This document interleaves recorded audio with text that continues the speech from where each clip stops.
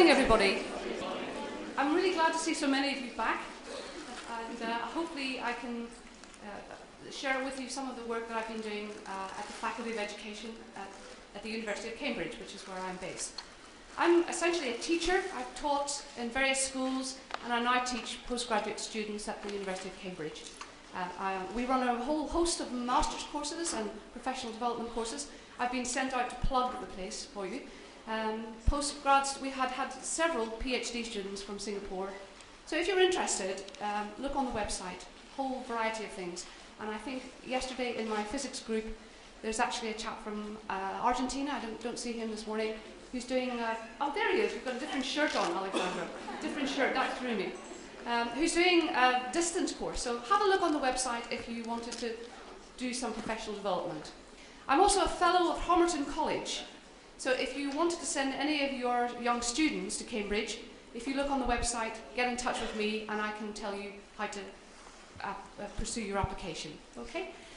My brief this morning, and I am trying to do a little bit about languages, so there'll be a sort of tenuous link every now and then about languages, because basically I'm a scientist, so a lot of the context that I'm going to give you today are in the science context, but I will try and do a bit of language. Okay? I hate being stuck behind a lectern. So every now and then I might wander out into the middle, and Mark, you have to tell me to come back, because okay, that's your job to do that. Okay, now I know that Singapore is really high tech and really really ahead of the game in terms of gadgets. We looked at several of the shops and had and one of the things that I find is that you're actually very early adopters of ICT. Let me show you what I mean. This is in.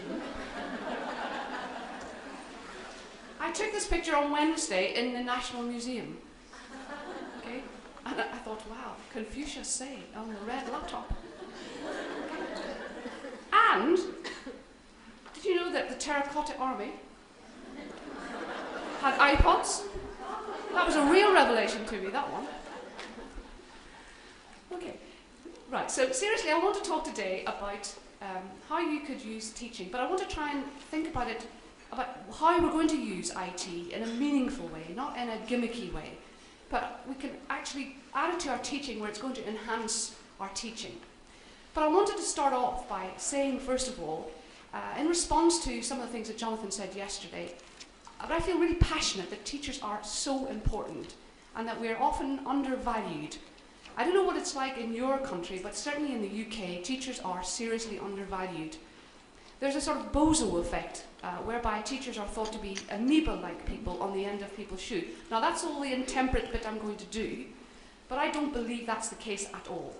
And when I push these people who rant and say we're, accuse us of not being rigorous or intellectual, and I ask them, how is it that you ended up in the chemistry department, being the chair of the chemistry department? And they will come back at me every time and say, actually, it was my chemistry teacher. So they're starting, I think they're coming round. I'm turning the tanker there and changing the attitude, but we're working on it. And seeing you all here today really fills me with inspiration.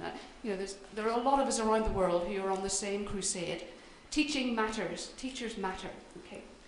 Let me put my glasses on because I can't see a thing without them. So I'm good. Right. So my belief, and I have values too. Jonathan said yesterday that he was coming from a particular angle, and so am I. You may not agree with it, and that's great. I love that. But can you wait until the end and come back at me then? Challenge me. I'm coming from my own belief system, and you may not agree with it, but I believe passionately that teachers are expert professionals. And as such, we ought to be treated as professionals. In the UK, over the last 10, 12 years, there has been a real push to deprofessionalise teaching. The media loves to knock teaching, and we have been subjected to a whole battery of top-down, centralised innovation that has really emasculated us in some cases. So being Northern Irish, what I'm going to say to you is, fight back. We are professionals. Okay? We need to be acknowledged as that. There is absolutely no way that the lawyers would put up with so much interference. So this is the message that I give to my young students as they leave to go into schools. I haven't got into trouble yet, but I'm waiting any minute now for Ed Balls to sack me. Okay, so I want to structure my lecture around these 3 points, okay? I believe that if we're going to use technology in an informed way, then we have to think about pedagogy and knowledge and how to use that technology. So I'm going to structure it around these 3 concentric circles in my Venn diagram. But first of all, I want you to just think for a minute, and because I've got an hour and a half, I'm going to get you to do things too. I want you to think for a minute, reflect for a minute about what do you teach. Okay, what is it? Have you thought about that carefully? Not just what does the exam board tell you to teach, but what do you teach and why do you teach this? What is your main goal in teaching your subject? Okay, what is the driving force that gets you up in the morning when you go into school? Okay, I'll give you a minute to think.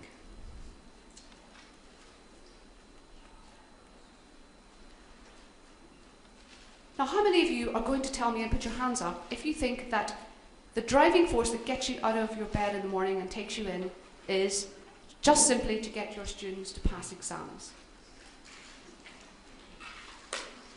Now, there's not one hand up here. You're probably too scared in case I come back at you. Okay, but don't, please, be honest. That's very important.